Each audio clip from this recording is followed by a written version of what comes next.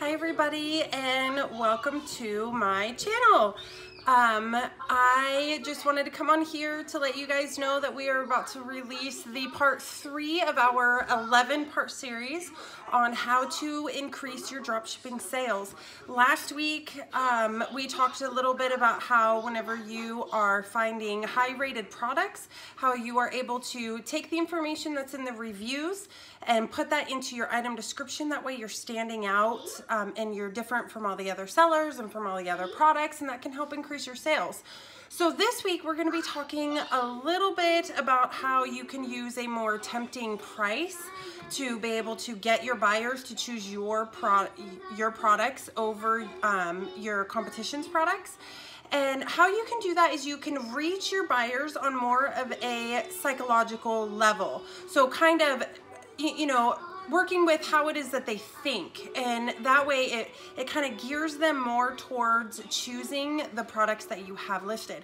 One great way that you can do that is by adding like a 99 cent at the end of your price.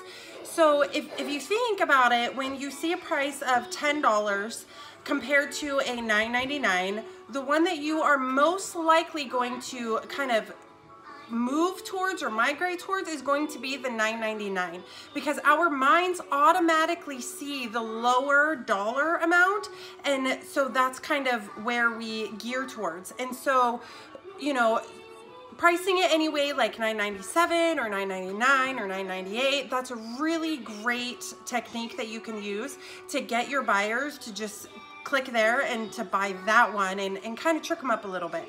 So the next thing that you can do is what is called a fragmented pricing. And what that is you are giving your buyers a choice. So you are making them feel more comfortable, like, hey, I'm getting to choose this on my own. You're not just telling me what to do. And by doing that, you can give them options.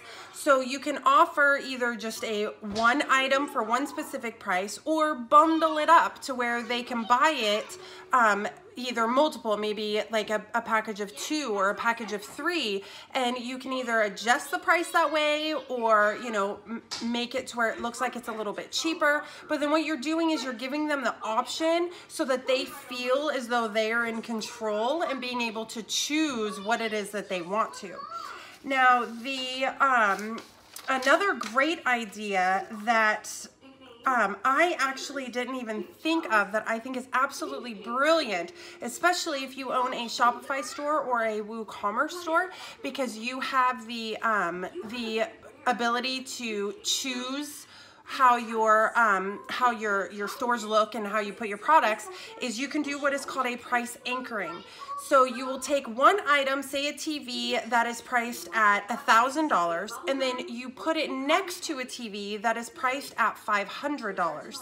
And you want to choose the lower amount as an item that you want to get rid of, or that you are wanting buyers to buy more of, and then you're putting it next to a more expensive product.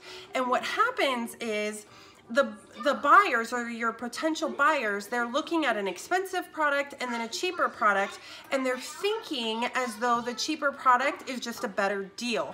It doesn't really matter what the features are. You know, they automatically migrate towards the cheaper one.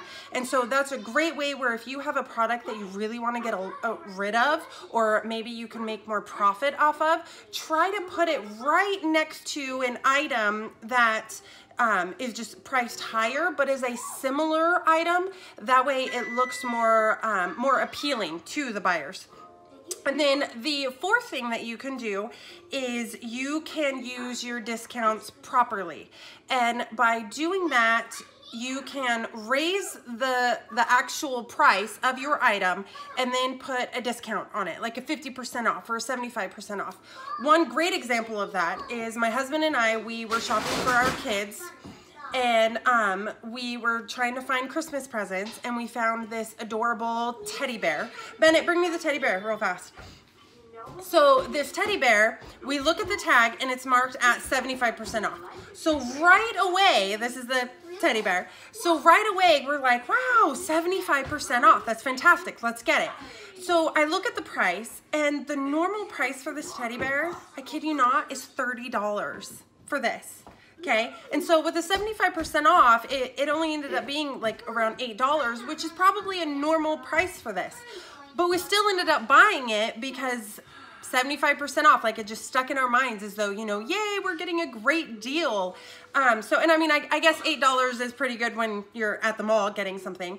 But you can see though how they enticed us on more of a psychological level. Like they got into our brains and made us think, oh, we're getting this fantastic deal. And so that's just another idea that you can use to price your items, to use tempting pricing on your items that will help you to increase your sales for next year. So I hope you guys have found this helpful to you guys. I hope you can use these tips and these tricks. Just remember as well, we have more information that's coming for you, so make sure that you subscribe to our blog down below so we can send these out to you in an email. That way you have them, you can print up the information as well. And plus too, there's going to be more in the blog than what I'm telling you here. I'm just giving you a gist of it. Also too, make sure you subscribe to our channel if you want to be able to get more information for drop shipping. That includes drop shipping on eBay, Amazon, Shopify, WooCommerce, wherever, especially customer service. I am your customer service expert, if you want to call it that.